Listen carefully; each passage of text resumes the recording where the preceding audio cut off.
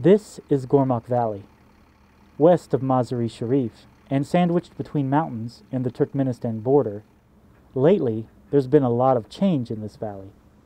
It's here the Afghan government and coalition forces tackle the problems of gaining the locals' trust, increasing Afghan National Police capabilities in the area, and defeating the Taliban.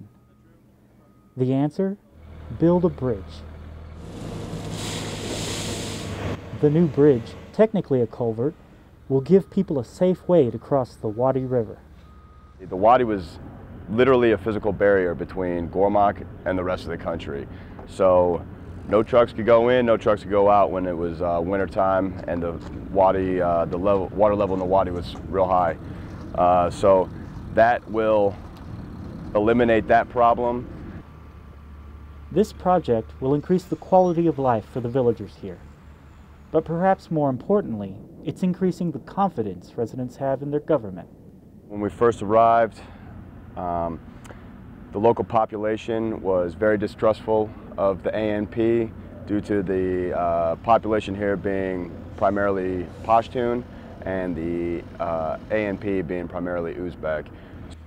Taliban are usually Pashtun, so it's no surprise the locals identify more with the Taliban than their Uzbek police force.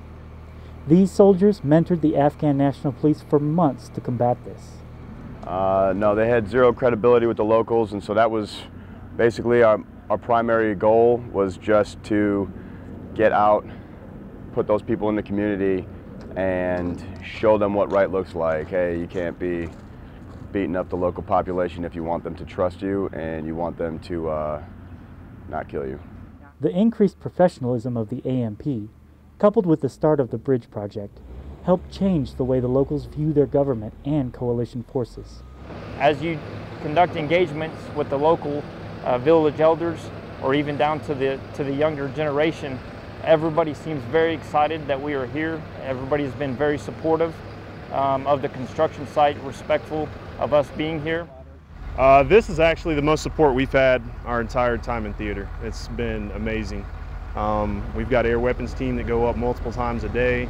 They've got foot patrols. We've got local nationals helping us out with security itself, which the 184s help provide. ANA, AMP, it's been amazing. We wouldn't be able to do what we're doing right now if it wasn't for them.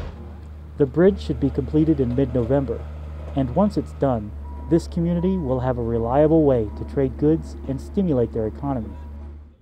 And the Taliban will have one less place to hide. Petty Officer Brandon Sheelander, Gormach Valley, Afghanistan.